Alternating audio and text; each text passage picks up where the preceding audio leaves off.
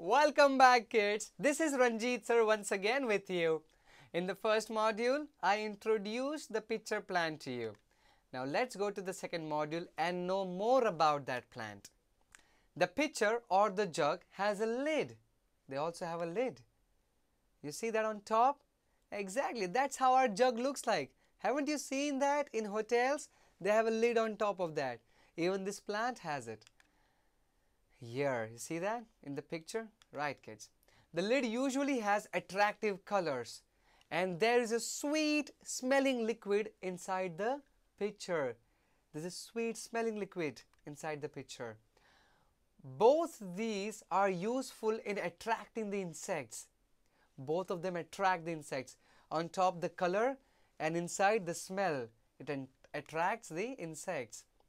Kids, these pitcher or jug-like structures have a top covering which is of different colors. You call that a lid, top covering.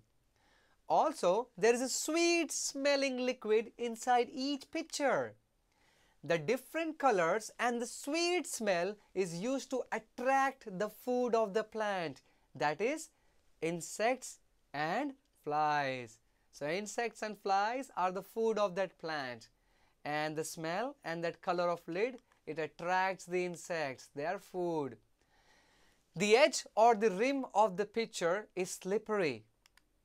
When an insect attracted by the lid or the sweet smell settles on the edge, it slides into the pitcher.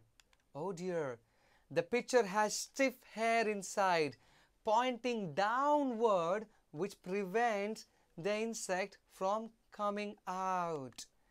The insect then drowns in the liquid and gets digested. You see the interior part of the pitcher, kids? Yeah, there's a hair-like structure. So when the insect slips inside it, it is difficult for it to come out and it keeps going down into the liquid and there it gets digested. Kids, the border of the pitcher is slippery, very slippery. So when an insect sits on it, it slips into the pitches. The pitcher has stiff hair pointing downward, which does not allow the insect to come out and it gets digested inside the pitcher. Oh wow, isn't that interesting, kids? That's really interesting.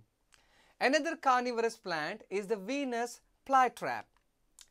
It is found in North and South Carolina in the United States. North Carolina, South Carolina. That's where it is found. It grows best in damp atmosphere but needs sunshine.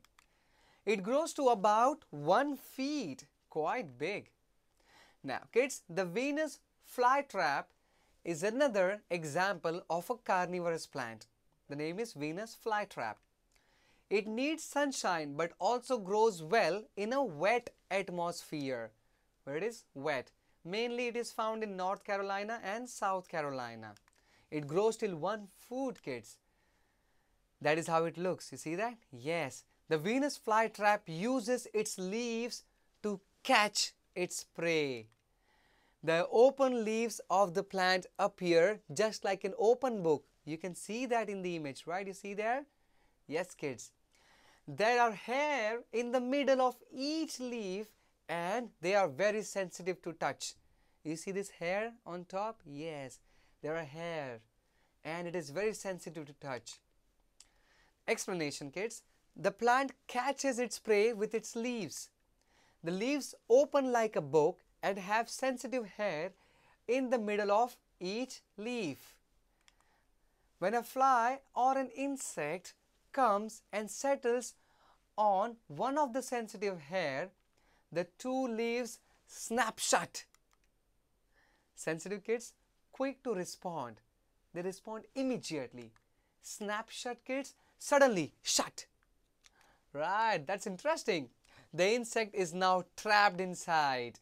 Trapped, caught inside, kids. The plant then secretes a liquid to digest the insect.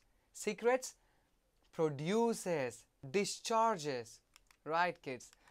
That's really wonderful. You see that? Yeah. Once the food is digested, the leaves open again, ready to catch their next prey. Prey, an animal that is hunted and killed by another for food. In Hindi, the word is shikar. It's shikar. Right, you know that now. Kids, when an insect settles on one of the hair, the two leaves close and the insect is trapped inside. It cannot come inside. It is caught inside.